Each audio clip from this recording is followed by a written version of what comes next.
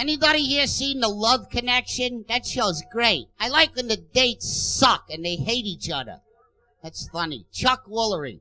How did the date go? Not that good, Chuck. He called me up drunk on the titty bar. Yeah. Then he broke in my house. He tied me to the bed. He put a fish bowl on my head and took a shit on my face. Oh, well, if you want to go out with him again, we'll pay for the fish bowl. All right. Get there early. They run out. All right.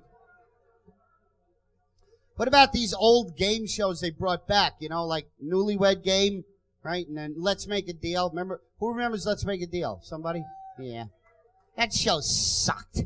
Fuck Monty Hall, that cocksucker. What did he do to you? It was impossible to win from that fucking guy. He used to go in the audience, I got a second, I'll do a deal. Lady, do you have any turtle shit in your purse? Show me your clit for $9. George. Will you fuck the mule behind curtain number 2 with a donkey with a heart on? All right. There's a donkey with a heart on. The whole crowd wants you to do it, lady. What are you going to do? Go to the curtain. All right. You now own a donkey cock. Do you want to keep that cock or trade it in for what Jay has in the box, in the aisle? His cock is in that box. But there might be a 50 taped behind his balls. All right. Go to the cock in the box. All right. Is that a waiter? Oh, you're a waiter or waitress? You ever do this? All right, come on now. Suck that cock. All right, now. Come on, suck that cock. Go 15%. All right.